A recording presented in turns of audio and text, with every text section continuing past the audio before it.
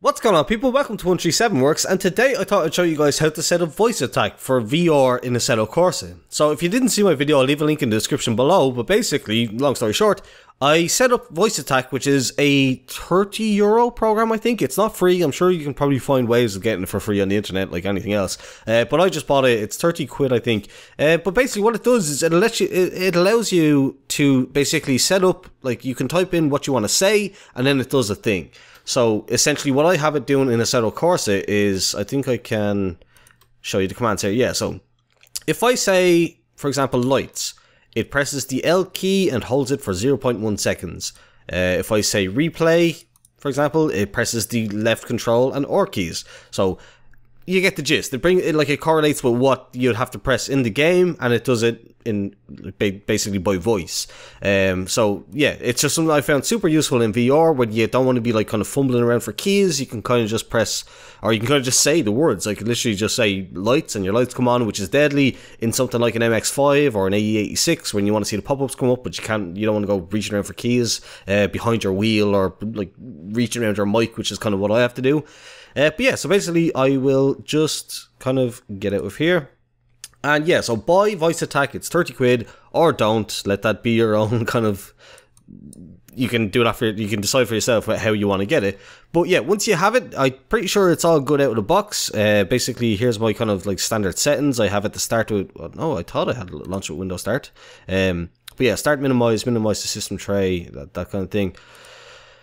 Now, what you want to do is create a new profile, which I did not do there.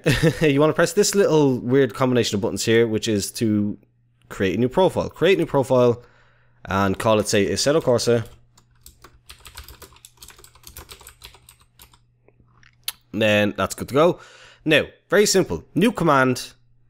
Let's say we want lights. So type in, when I say, check the box here. When I say lights, key press, and then just press the L key. It's that simple. Okay.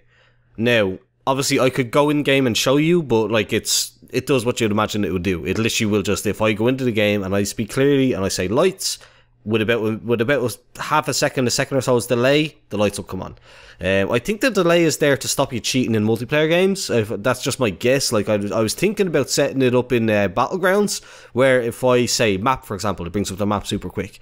But I think there's a delay there, so you can't just like reload, map, crouch, prone, that kind of thing. Like you can't just completely gain an advantage by being able to say the things and have them happen instantly. Like, so yeah, that's essentially it. So another new command would be, say, when I say, again, menu. So if I say menu, and just that's as simple. Like if you type in the words, the program kind of understands when you say a phrase that sounds like me-n-you.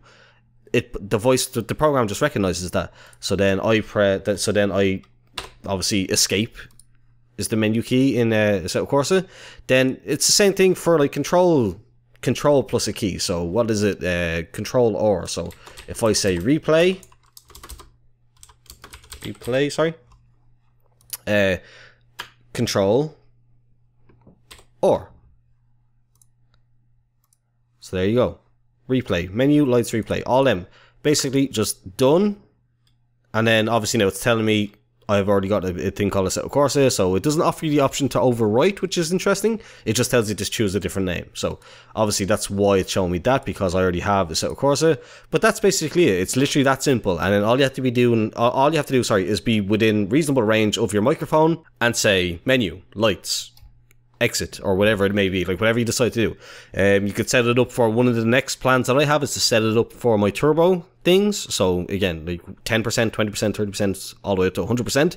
So I'll say turbo 20% and it will set my turbo to 20%, for example. That's very handy, very, very useful.